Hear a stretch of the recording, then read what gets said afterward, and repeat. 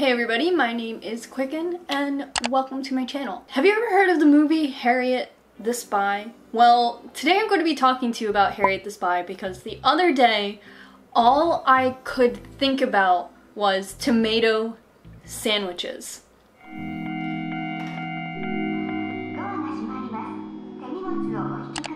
Alright, Parsimmons, let's go to the store.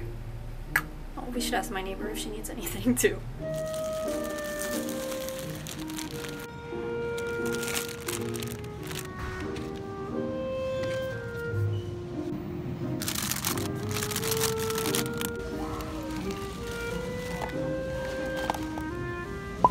So in this movie, Harriet the Spy takes a tomato sandwich to lunch every sandwiches ago. I have this thing where a lot of the things I enjoyed as a child, I no longer like. And it's really hard to admit to myself. I don't like it. There's just some video games I loved that I can no longer stand playing. I can't rewatch any of the animated Disney movies. What did I recently try to watch? I hope it wasn't Pokemon Indigo League. But there's just some things from when I was a kid I just have no interest in beyond nostalgia. I think it was the Rugrats. So painfully, I looked online to find Harriet the Spy, and it's free on streaming. So I thought, hey, you know, I really want one of these tomato sandwiches. So I put it on. I wasn't going to rewatch Harriet the Spy, first of all, to make this sandwich, or to even make this video. But I put it on anyway. It's not long, it's a kid's movie, maybe it's an hour long. I have some thoughts on the movie. So if you've never seen Harriet the Spy, or if you're like me and you haven't seen it for 20 years, it came out on cassette in '97. Harriet the Spy follows the story of a little girl who wants to become a spy and keeps a detailed journal of the people that she spies on. So she has a nanny who is quirky and inspirational to her. And it's fun for us as 90s kids because the nanny is Rosie O'Donnell. So if you ask any 90s kid who their favorite actors were when they were kids, they're going to say Rosie O'Donnell, Whoopi Goldberg, Robin Williams, and Jim Carrey. Am I right? Those are the 4 favorite actors of any 6-year-old. And it's true, I loved Whoopi. Little Rascals, Sisters Act. My mom did have me watch The Color Purple at a really young age, but I'm glad that she did. But we loved Whoopi on the same level that we loved Rosie O'Donnell. Rosie O'Donnell was fun. She had her own talk show where she would like throw little koosh balls into the audience. She was Betty on the Flintstones. Like, we loved Rosie. What is she up to? Are you alright? Am I gonna regret saying this? Either way, Harriet the Spy was the antithesis of all things 90s kids loved. And rewatching it was actually pretty special. The movie starts off and it's 3 friends and they all have the best style ever and they all have the little quirks. Her one friend is like a little scientist. Her other friend is kind of like reserved and helps his father out. And then she's kind of just like the glue, I guess, that keeps the whole thing together. But her friends are very supportive of her. Like, she's like, oh, I can't hang out, I have to go spy. And they're like, yeah, go spy. That's so cool with me. And everyone's fashion is so sick. I felt very inspired today. Most of all, because it was a Nickelodeon movie, it came out on those classic orange cassettes. You can just... In the movie, what is the importance of this tomato sandwich? I haven't seen this movie in 20 years. But there's 3 things I remember vividly about this movie. Rosie O'Donnell, tomato sandwiches, and the poem that her and Rosie always say to one another, Rosie being her nanny. when she goes to sleep every night, she walks up the stairs and she goes, "Oh, come away, oh human child, to the water in the wild."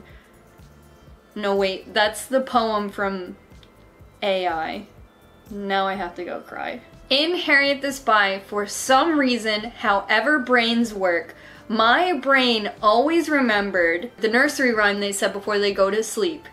"The time has come," the walrus said, "to talk of many things, like shoes and ships and sealing wax and cabbages and kings. And why the sea is boiling hot. And whether the pigs have wings. Callooh Calais will feast today, like cabbages and kings." It's not written down anywhere. I just know that by heart. Because for some reason this movie made a lasting impression on me. Rosie O'Donnell's character, Gully, as Harriet's nanny, gets fired. Now, Harriet's parents regret firing Gully. However, Gully says, you know, she's old enough, she doesn't need a nanny anymore. And I like that bourgeoisie tea. So Harriet goes on to live her life. And this is where I decided in the movie that Harriet the Spy was the blueprint for Mean Girls. Mean Girls is all of our favorite movie. It's all of our favorite movie. If you watch The Office over and over again, you like Mean Girls. I don't know why that may equal, but it's true. This is why I think this movie is good, because I think it is a rip for Mean Girls. And it's funny because I always thought Mean Girls was a Nickelodeon movie. And then watching it as I got a little older, I was like, no, it's not. So as Harriet continues life without Gully, her nanny, her tomato sandwich giver, she continues to spy on her friends and write intimate details about her friends in her spy notebook. So throughout the movie, as she is keeping track on her friends and people in her Canadian neighborhood, as the story goes on, she becomes more and more bitter until her book is discovered and all of the intimate details she's been keeping on her friends become public. So instead of spying on her friends, and I guess you could say it is spy work, she's kind of just talking trash on her friends. She says that her one friend is like a crappy scientist, which is so mean, and that her other friend is poor, which is so mean. And although these are observations that a spy could make, it's almost like the burn book, like it's very mean. The only thing more pathetic than being Marion Hawthorne is wanting to be Marion Hawthorne. What's interesting is as you're watching this as an adult, you're like, this is a kid's movie. And at times, it will give you kids' movie. It will give you like a fart sound or a wacky close-up. But then other times, one of the notes that she took on one of her classmates is that her classmate thinks she's so cool because she grew boobs over the summer. Carrie Andrews thinks she's cool because she spent her summer vacation growing boobs. Oh. And I was kind of like, yeah, this is kids content. Ooh. Harriet eventually overcomes, but I would say the way she overcomes as an adult, I don't agree with. I would not be her friend again if she said I was a lousy scientist and I was only cool because I grew puberty boobs. No. However, it's a kids movie, so there is redemption. If you remember what I say about tomato sandwiches. Tomato. Early on in the movie, Harriet is in a routine. She says the same rhyme before bed every night. She only hangs out with her nanny.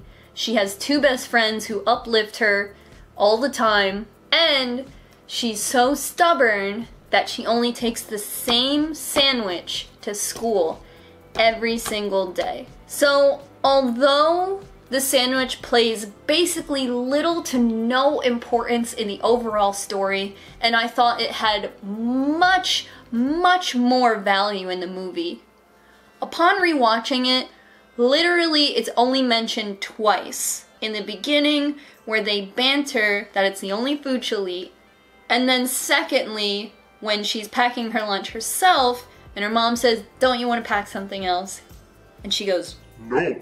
If I had to assign any importance to the tomato sandwich, it would just be to reflect that she is stubborn. And she's kind of an asshole. What the fuck? Reading the reviews for this movie, which has like a 48% on Rotten Tomatoes, which seems cruel because it's a kids Nickelodeon movie. The reviews say that it's a dark film with a lack of redemption, and I have to agree. However, when you view it through the lens that it's the blueprint for Mean Girls, it's pretty good. But how good are tomato sandwiches? And why have I been romanticizing them all week? What even inserted them into my mind? They can't be good. I have to find out. So let's make this sandwich. So I got spinach, an avocado, tomatoes, and some nice adult bread. I remembered the movie wrong. Don't forget veganese. I thought in the movie this sandwich, this tomato sandwich, was more like a BLT, and it was kind of just like a childish way of calling it that. It's just tomato. I was at the store looking for like a protein, like a BLT, bacon, lettuce, tomato sort of situation. Really thought there was bacon on it, because remember when like bacon was funny? No spinach and no avocado. So I just washed my tomato and I'm going to toast my bread lightly because it's actually frozen from the store, but also I do not like the way that bread that isn't toasted, I don't want it to like stick to my teeth or anything. So while my bread is toasting, this is a great time to cut my tomato. So Harriet does this crazy thing with her tomato where she takes all of the guts out, and I don't want to do that. Basically, Harriet cuts the tomato, and then where there's like seeds and stuff like that, she scrapes all of that stuff out. Guys, can you not fight while I'm like... Also, don't get mad at me. I'm gonna ask for a knife and a nice cutting board for Christmas. Here's some hot bread, boys. Harriet like goes nuts with the mayonnaise. She like slathers that boy on. Now, I didn't have mayonnaise for the first time until I was like 17. I always thought it would be gross.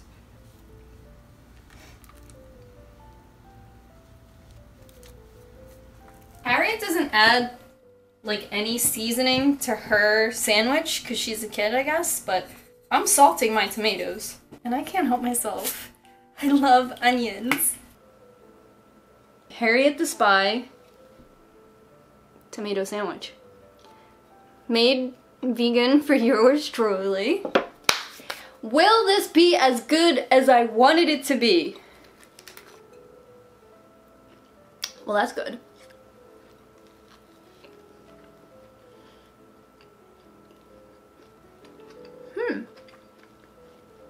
You know what? I love this. This really hits the spot. I wanted this so bad.